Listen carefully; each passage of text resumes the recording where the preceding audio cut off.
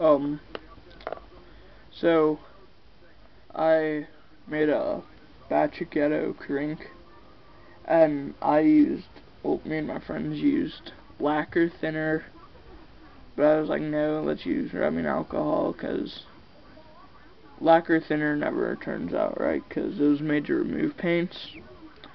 But anyways, I put some of it in my 30mm Montana marker, and it warped it, and it was like filled all the way. There's nothing in it. Like, here, where's my other one?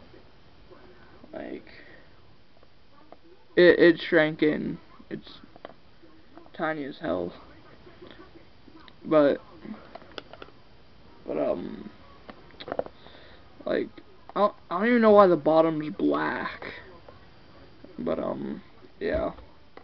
I'm gonna take the valve out of that, and that's the only thing I'll be able to save from it.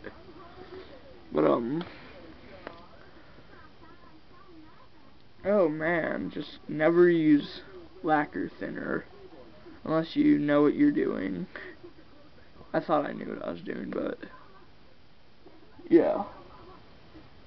Comment, rate, subscribe. See ya.